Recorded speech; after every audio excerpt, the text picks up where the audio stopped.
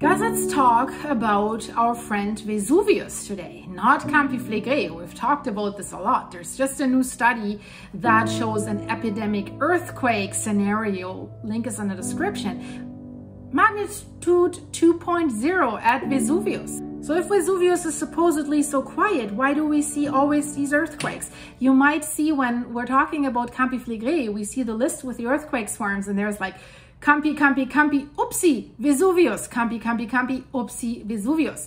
You might have seen my previous video that Campi Flegrei and Vesuvius are indeed somewhat connected in a very, very interesting way. I'll put that video in the end screen. You should really watch that to understand the complex magmatic system there. And we now, as the year comes to an end, have our year analysis about what Vesuvius did. We recently talked about Campi Flegrei. So, of course, a magnitude 0.2 gives people a shock because, like Campi Flegrei also, people are living up the slopes of Vesuvius. They haven't learned from Pompeii, it seems. And Pompeii was only one of the smaller eruptions.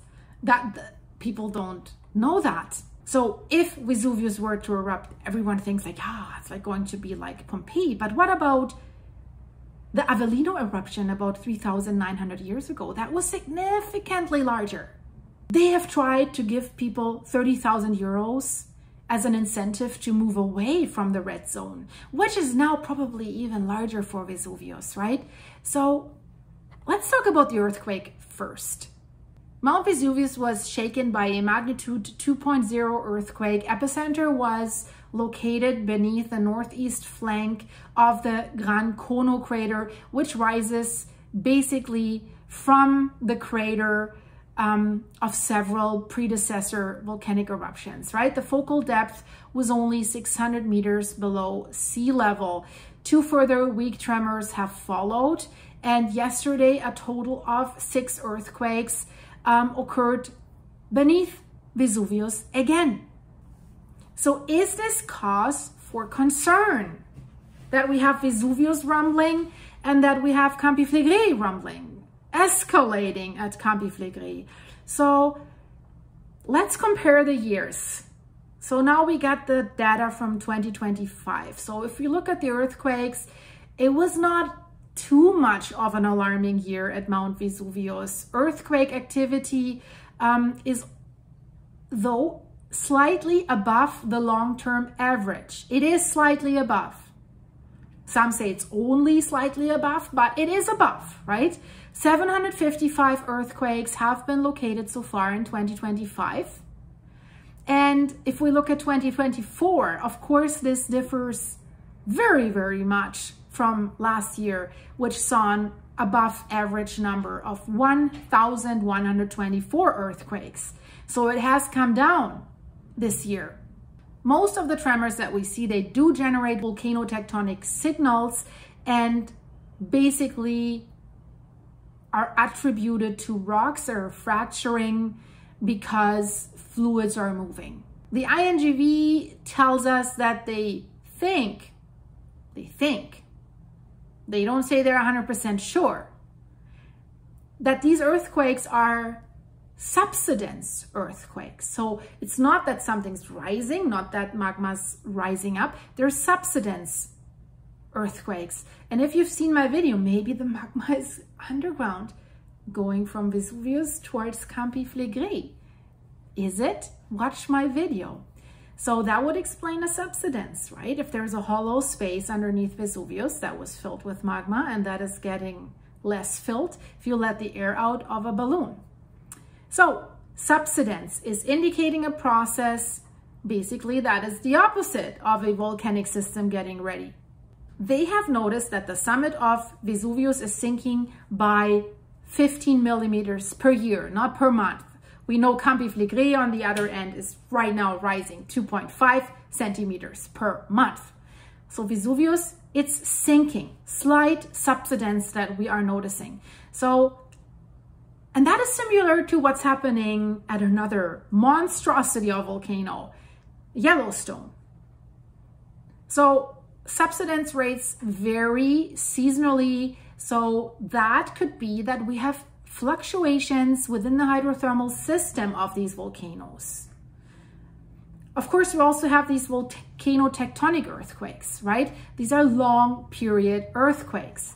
When those earthquakes are happening, they indicate direct fluid system, right? They are detected at Vesuvius sporadically. So even though there are no direct signs of Vesuvius heating up, of the plumbing system underneath Vesuvius heating up, means the magmatic system, it's still, it towers the region, Naples, with more than 6 million people. Everyone sees it every day. It's still a threat to millions of people. In addition to Campi Flegrei, if you look at that map, these people are basically squeezed in between two of the world's most, how can we say, fateful monstrosities of volcanoes. And for a very, very long time, people in Italy thought Vesuvius is the monster. They did not have Campi Flegrei on the radar because Campi Flegrei is not a stratovolcano. It's like, it spans 410 square kilometers.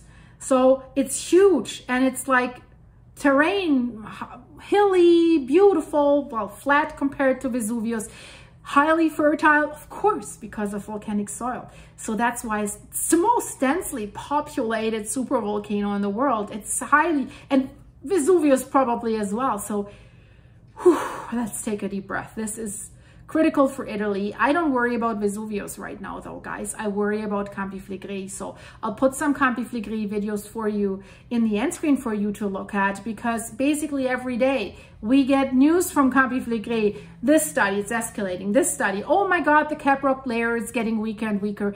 And each study finds a new Achilles heel. Like here, that spot earthquakes are lining up, a new fracture has posed. Here, they found a vertical crack that's basically like a straw punching into the magma chamber. Here, it's only that much pressure needed for that stuff to come up. So scientists are warning we could at least see a phreatic eruption, which would be bad enough because the red zone basically lives right on top of that volcano, Pozzuoli.